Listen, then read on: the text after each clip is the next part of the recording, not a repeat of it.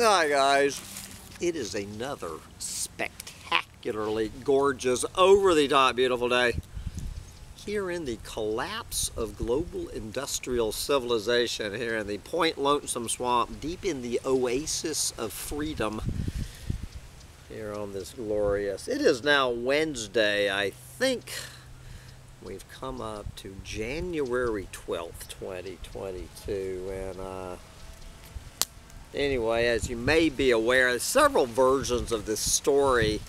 This gang, the World Economic Forum. Not 100% sure who the World Economic Forum is.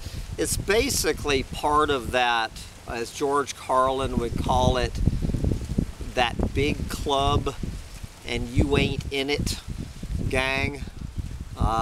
The World Economic Forum, which is meeting this week, kind of opening up, they're kind of the opening act for the Davos Boys meeting in Switzerland next week. And so each year they come out with this report basically about the reasons why we're so doomed on this planet, you know, with their global risk assessment. Right now I have this wind risking the quality of my... Man, the damn wind hadn't blown all day, and then I get out here and here comes the wind. But anyway, I'm going to go ahead and finish this out, and hopefully you can hear a little bit of what I'm saying, although nothing of it's to be a surprise. So we're going to listen to what the World Economic Forum has to say, sounding more and more like Collapse Chronicles here, where some of the architects of the global industrial economy, who are the ones whose members and policies are responsible for the biggest global risks facing the planet in 2022. It's kind of like Sancho Panza putting out a report that squirrels are in danger here in the Point Lonesome Swamp. The reason why squirrels are in danger is because Sancho Panza is here in the swamp, which is kind of like the World Economic Forum giving out the reasons why this planet is in danger is because of people like the World Economic Forum. Anyway, I think you get my point. So there are many versions of this story. I was gonna look at the one from good old Time magazine, but I'm just going with this one from Yahoo Finance, looking at this report of global risks, and it is titled Climate Failure and Social Inequality, Top Global Risks for 2022. And I'm just going to jump ahead to their cute little dots, looking at the top 10 long-term global risks facing this planet according to the World Economic Forum. All right. I don't know if this is in a particular order, though I think it might be. All right. Number 1, climate action failure. Number 2, extreme weather, kind of going hand in hand with that first one. Number 3, biodiversity loss. Number 4, natural resource crises. That is plural. You know, most of the crises being caused by the policies of the World Economic Forum and its planet eaters making it up. Okay, number 5, which I would put as number 1 because it encompasses the other 9, human environmental damage. Human environmental damage coming in at number 5. Number 6, social cohesion erosion. There's a, yep, I guess that would be a natural outflow of human environmental damage. Number 7, involuntary migration.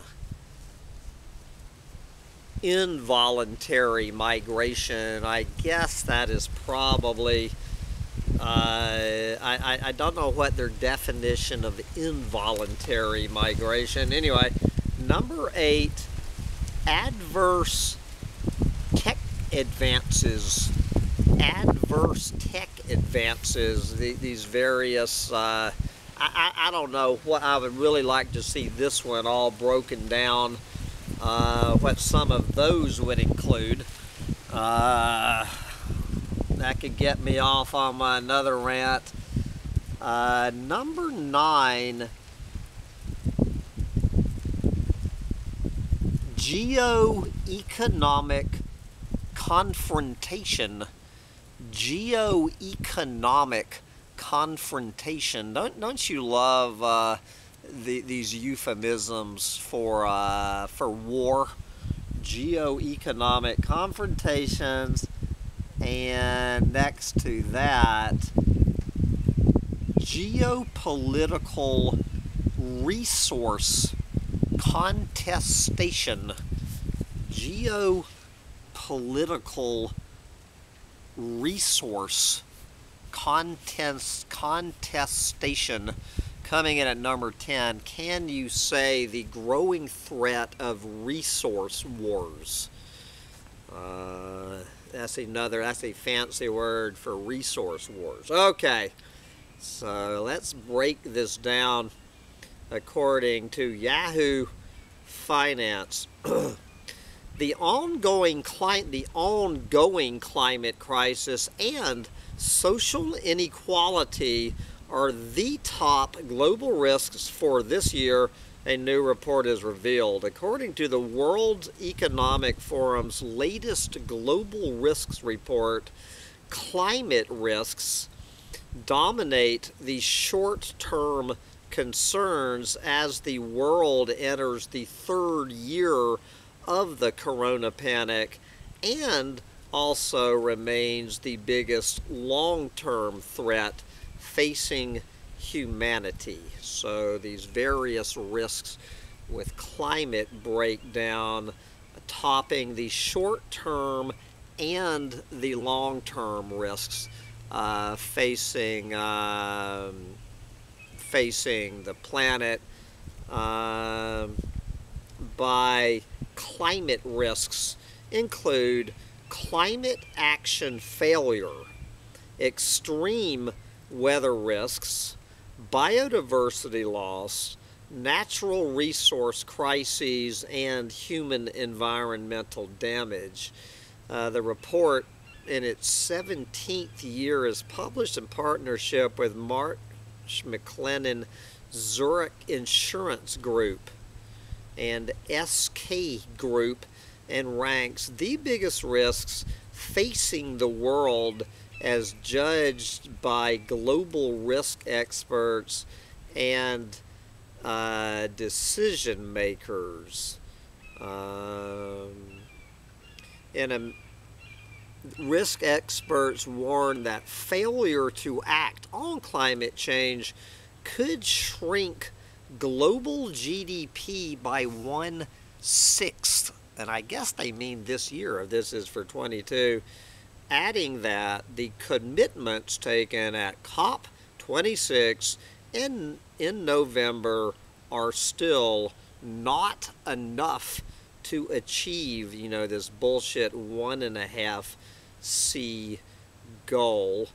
So then they do spend a few minutes talking about the bad hair day, which doesn't make the top 10, that Corona panic and its economic and societal consequences, meaning the overreaction, you know, the panic surrounding the virus, also continue to pose a threat to the world, as uneven economic recovery risk compounding social fractures and geopolitical tensions. Blah, blah, blah. Okay. Anyway, so they deal with the bad hair day, which is going on, but nowhere in the top 10. But don't forget, we still have the bad hair day and the knock-on from that to deal with.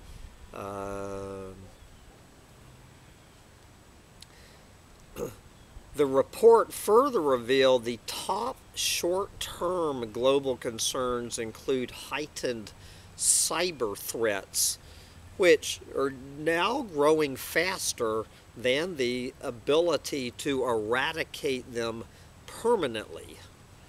There you go. And don't forget societal divides, livelihood crises, and mental health deterioration. The mental health deterioration, my guess is that one is due to the corona panic. Because you better believe the planet is a hell of a lot more mentally ill than any other way of ill. Don't forget a growing dependency on digital systems intensified by the corona panic has also altered societies. Quoting the report, over the last 18 months, industries have undergone rapid digitalization. Workers have shifted to remote working where possible, and platforms and devices facilitating this change have proliferated.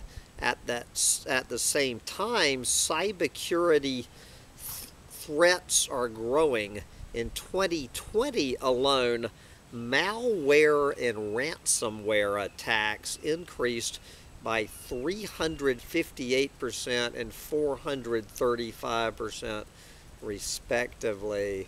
Close quote.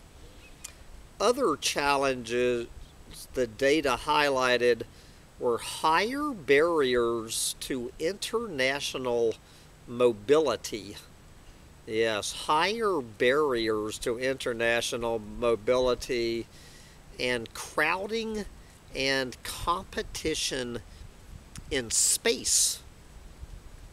There you go. I guess it's easier to go to space than it is to go try to run on your own planet. Most experts said they believe a global economic recovery will be volatile and uneven over the next 3 years, with just 1 in 10 believing the global recovery, meaning the economic recovery, will accelerate. And that's over the next 3 years. The Global Risks Report 22 comes ahead of the Davos agenda this month, which will mobilize heads of state and government, business leaders, international organizations, and civil society to share their outlook, insights, and plans relating to the most urgent global issues.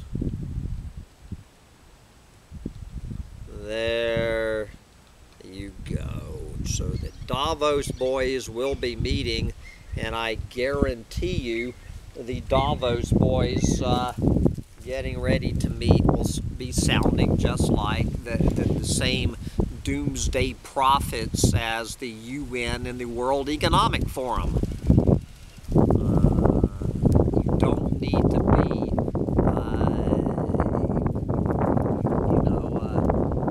a doomer anymore to get this. More and more, the very people in the club making the problems, or at least they're admitting to the problems that their policies made, although they're probably not admitting that aspect of it. I'm going to wrap up this short little roundup, and we're going to come back with just some flotsam and jetsam of collapse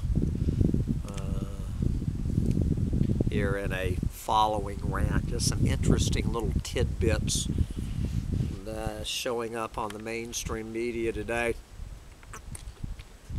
Coming up in 1 minute. Bye, guys.